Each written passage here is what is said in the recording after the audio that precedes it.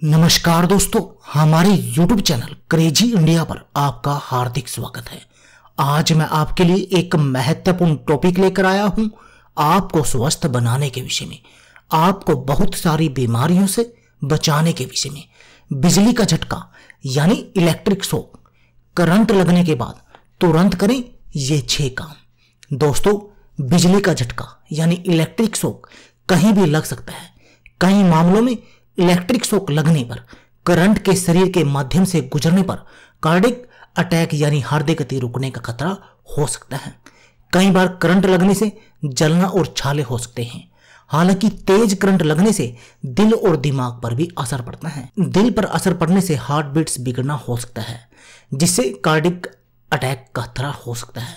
बिजली का करंट लगने से दिमाग में ऐंठन हो जाती है, और अगर व्यक्ति बुजुर्ग है और दिमागी हालत से पीड़ित है तो जटिलताएं और भी अधिक गंभीर हो सकती हैं। दोस्तों, आज हम इस वीडियो में आपको बता रहे हैं कि बिजली का करंट लगने के बाद आपको तुरंत कौन कौन से काम करने चाहिए, जिससे करंट लगने वाले व्यक्ति की जान बचाई जा सकती है।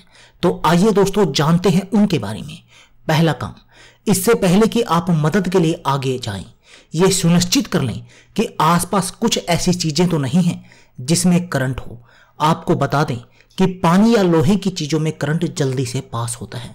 उसके बाद तुरंत इमरजेंसी हेल्पलाइन पर कॉल करें। दूसरा काम, व्यक्ति को करंट लगने वाली चीज से अलग करने की कोशिश करें। इसके लिए आप पावर ऑफ कर दें या डिवाइस अलग कर दें। अगर आप ऐसा नहीं कर सकते तो एक सूखे लकड़ी के स्टूल पर खड़े होकर किसी लकड़ी की छड़ी से व्यक्ति को अलग करने की कोशिश करें। व्यक्ति को भूलकर भी ना छुएं, इससे आप भी करंट की चपेट में आ सकते हैं। तीसरा काम, व्यक्ति को अलग करने के बाद उसे रिकवरी पोजीशन में लटा दें। इस पोजीशन में व्यक्ति किसी एक करवट में होता है और उसका एक हाथ सिर के नीचे और दूसरा आगे की तरफ होता है, और उसका एक पैर सीधा होता है और दूसरा मुड़ा हुआ होता है। इसके बाद उसकी ठोड़ी उठाकर जांच करें कि वो सांस ले रहा है या नहीं।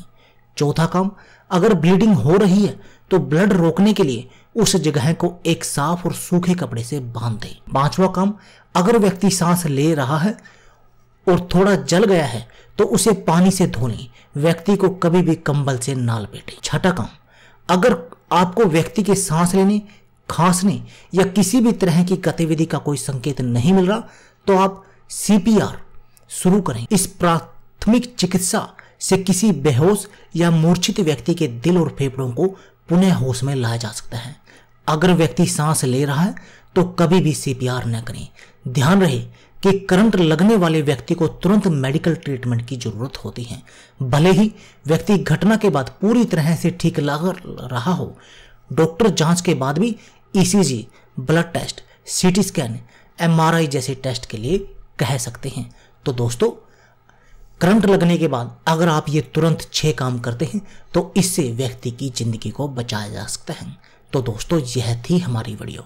अगर आपको हमारी वीडियो अच्छी लगे या इससे आपको कोई जानकारी प्राप्त हो तो प्लीज़ आप हमारी वीडियो को लाइक व शेयर करना ना भूलें।